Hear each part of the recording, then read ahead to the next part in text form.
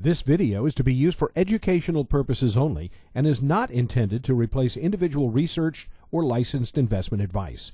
Unique experiences and past performance does not guarantee future results. Trading stocks, options, and spot currencies involves substantial risk, and there's always the potential for loss. Your trading results may vary. No representations are being made that any software or training will guarantee profits or not result in losses from trading. This is the Premier Trade Forex Report with Scott Norse. Good afternoon, traders. I'm Scott Norse here with your Forex Report. Today is Tuesday, February 12th, 2008.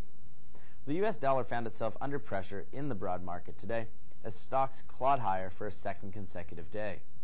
Credit fears seemed to be tame today after Warren Buffett announced his offers to back several bond insurers.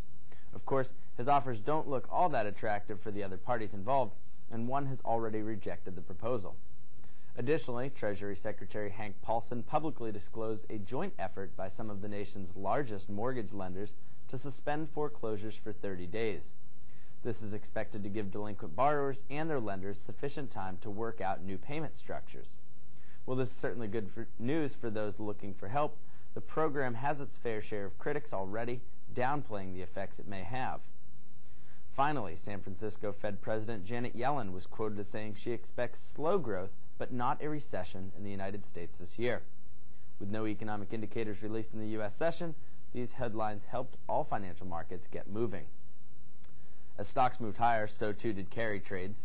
While we are not speculating on where stocks are headed in the days or weeks ahead, some yen cross pairs certainly look like they have some room to bounce in that time frame.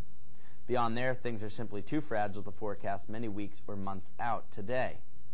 Looking ahead, we have U.S. retail sales out early tomorrow morning, and Fed Chairman Ben Bernanke is expected to speak on Thursday. Retail sales are not expected to be very strong, but a slight improvement over the dismal December reading.